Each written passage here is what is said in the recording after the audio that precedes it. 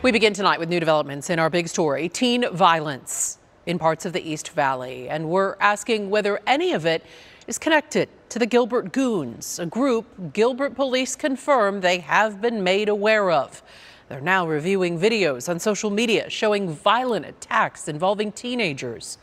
ABC 15's Ashley Holden and Nicole Grigg working together tonight to bring you an update and a warning. Some of what you're about to see in this story is intense. The Gilbert Goons is a term Gilbert police say they just recently learned of, and they say they have not connected the group to any crimes. But it's a name we've heard of for weeks. The ABC 15 investigators found Gilbert police have known about teen violence in their backyard for months and have said that incidents are escalating in frequency and severity. These are videos Gilbert police admit to ABC 15 are now a part of their investigations into violent assaults on teens. Let me get back into action. Hold up.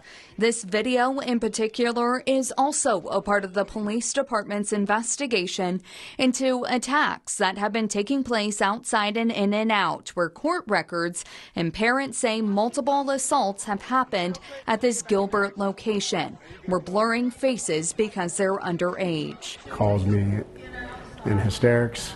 Said, "Dad, I got jumped. Dad, I got jumped." Rick Keener, a dad whose son is a victim to violence in Gilbert, says his son was assaulted August 18th at that same in and out, but no video of that attack. This is the photo of his son who says a group of teens beat him up. I called the police immediately.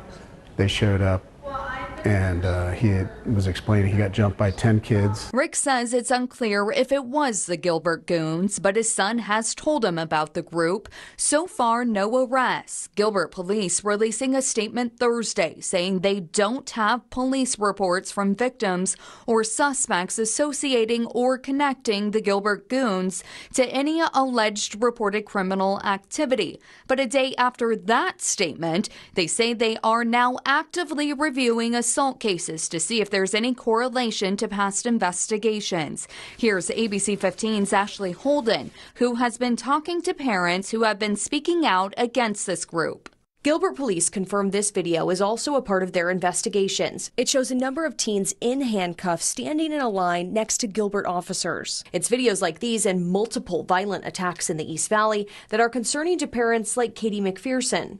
Explain the fear. I mean, it's a very real fear that parents are feeling here in the East Valley because of this group. Yeah, my children are not allowed to go anywhere right now. That group, the Gilbert Goons, and it's not just McPherson who feels this way. This mom we spoke with at a recent Queen Creek Town Council meeting asking for us not to share her face. A lot of people are afraid to come forward. We are absolutely terrified that this group will target another child, possibly one of our own, and we don't want to live in fear. Parents have been telling ABC 15 about the group since late October, but McPherson says she's known about the group for much longer. When did you learn about the group, the Gilbert Goons? December of 2022, when one of my good friend's sons was attacked at In-N-Out Burger. I tried to take these parent concerns to the Gilbert police chief Thursday, waiting for hours at the department, but I was told the chief didn't have time. Less than a day later, the police department creating an entire webpage addressing teen violence and the Gilbert Goons.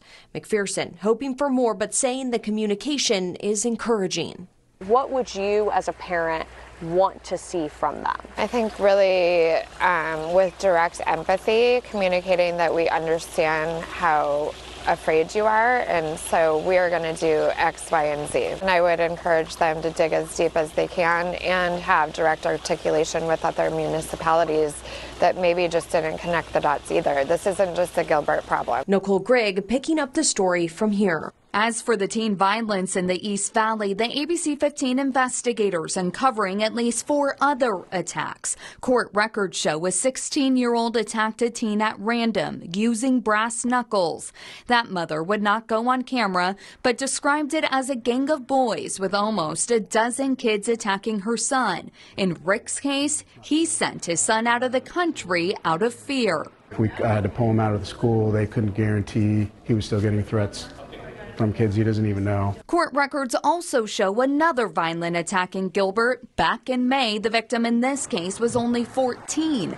Documents say the kid was walking on a canal path when 4 subjects were seen beating him. Police writing in that report about violence in the Gilbert area, saying the incidents are escalating in frequency and severity. As for the assaults happening at In-N-Out, Gilbert police do say there has been an increase of incidents of assaults involving juveniles. However, they say each incident has involved different individuals. Also in the East Valley, Queen Creek police say they're aware of the Gilbert Goons, but have declined our interviews into the group. I'm investigator Nicole Grigg, ABC 15, Arizona. An important story affecting so many families. We'll stay on that. Ashley, Nicole, thank you.